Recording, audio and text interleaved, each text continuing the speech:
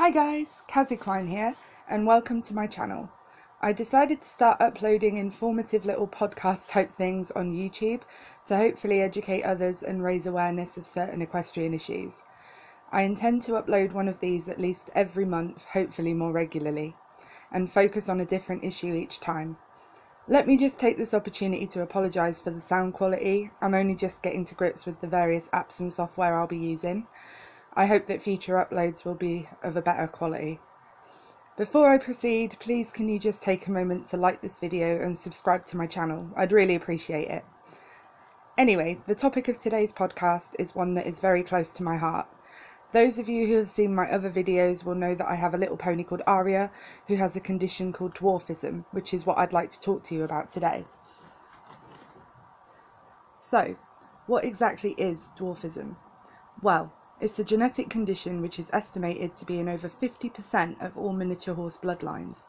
It primarily affects miniature horses and Shetland ponies, but it has also been known to occur in Friesians and donkeys. Theoretically, it can affect any type of equine, but experts believe that it is more prevalent in the breeds I just mentioned due to a combination of inbreeding, indiscriminate breeding, and possibly the fact that smaller breeds are already tiny, perhaps allowing the condition to strike more easily. There are 4 known types of dwarfism, which are diastrophia, which translates into twisted limb, but is not always the case. This type has been recorded in miniature horses and Friesians. Diastrophia is characterised by twisted extremities, cowhocks, ligament deformities, pot bellies, weak hind ends, and roach backs.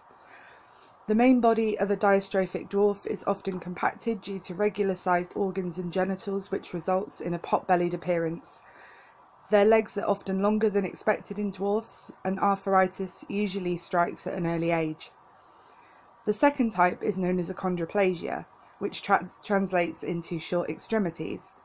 This is the most common form of dwarfism, and achondroplasia dwarfs have normal-sized bodies and heads, but noticeably smaller upper legs and ears. The backs of achondroplasia dwarfs are often longer than normal ponies. Their legs are sometimes contracted and they usually have loose tendons. They can live fairly normal lives but are often afflicted with premature arthritis. The third type is brachiocephalia, which is the most documented form of dwarfism in popular culture today, including famous ponies such as Thumbelina, who at 10 years old stood at only 17.5 inches tall. Brachiocephalia can be quite varied, so individual cases may not express the same traits or severity as another. It can cause misaligned jaws, obstructed nasal passages, protruding roach backs, and ligament disorders. They often have shorter lifespans due to heart and organ failure. The fourth type is hypochondrogenesis, which is the most fatal form of dwarfism.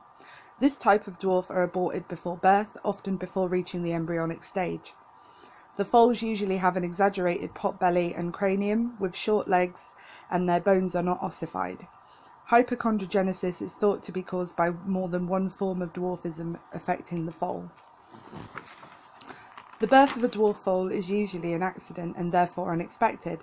However, there have been many cases in which dwarfs have been purposely bred, either for short stature or to sell as novelty pets. Most small horse and pony breeds have relied upon a certain level of inbreeding in order to survive, as well as Friesians, who almost became extinct not so long ago.